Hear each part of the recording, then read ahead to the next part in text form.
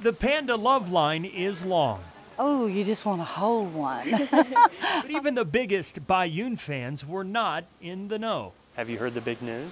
No, what? Bai Yun is pregnant again. You're kidding! I think that's a wonderful thing.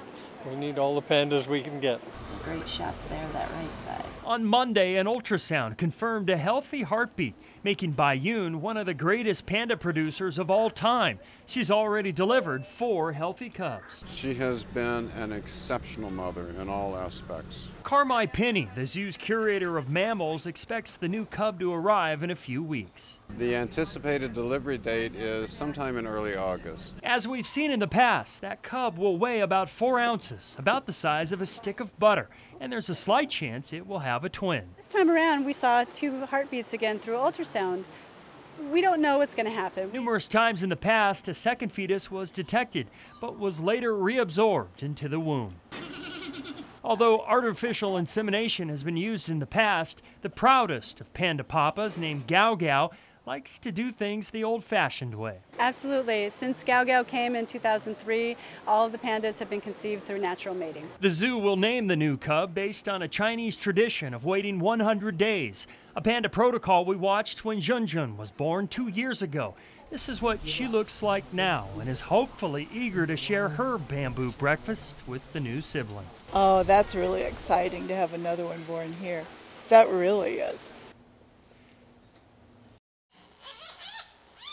It weighs just 4 ounces, but is already getting tons of love from Mom. And all it took was a few squeals. Bai Yun then just was like, okay, I'm in mother mode, and went, scooped the cub up, and did all the things that she does to comfort it, started licking it. Born at 4:58 Wednesday morning, it's baby number 5 for Bai Yun, and those who know her best say it's obvious to them she's maturing as a mother. Instead of figuring out, oh, the cub's crying, what does he want? Oh, do you want food? Do you want it, do I need to lick, to stimulate? What do you want? What do you need? She's able to figure that out and take care of the situation much faster than she did with the first cub. Born this morning at 4:58 a.m., mother and baby both doing fine. Zoo employees shared the good news with visitors as they looked in on Bai Yun's 4th baby, Zhen Zhen, who seemed more interested in lunch than celebrating a new sibling.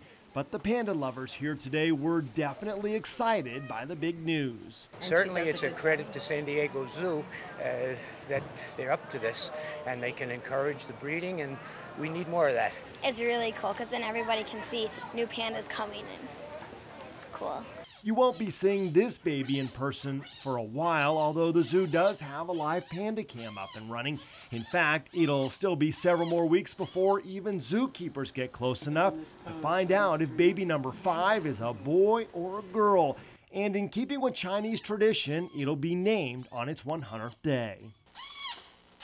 Zoo officials say the baby looks like a pink rat right now, but add that it's quite robust, and they're pleased with what they've seen so far. Question is, will this be Bai Yun's last baby? She is now 17 years old. I don't think this is it for her, but she's getting to the end of what we would expect of her reproductive lifespan. We've been on an emotional high when we saw through our ultrasound that she was pregnant. Oh my gosh, that's the baby. That's the baby. This is the start or beginning of a new life, and also beginning of the new hope. In Chinese, Hua Mei. In English, China, USA. It's very cute. Well, I was a little shocked to see how small it was. It doesn't look like a bear. See the heartbeat. They feel that we could have a panda birth anytime between now and the end of the month. I'm looking at the baby. We come back all the time to see the new baby. Very little, very tiny, very cute. It's doing fantastic. It's extremely vigorous. It's very energetic, very vocal. It looks really healthy. It's pretty amazing to have it right here in the United States. I think it's great.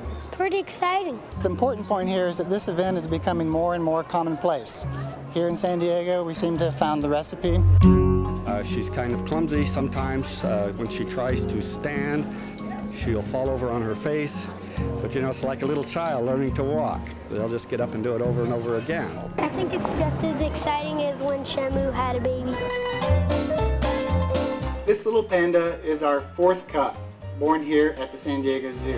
The baby's name is Zhen Zhen, and it means precious in English. And she definitely, that name fits her really, really well. Very typical panda cub, but with a little bit of charm and extra energy on the side. That's a lovely girl, a lovely name, and I'm very, very happy. Through this collaboration, we've helped turn around this breeding problem in pandas.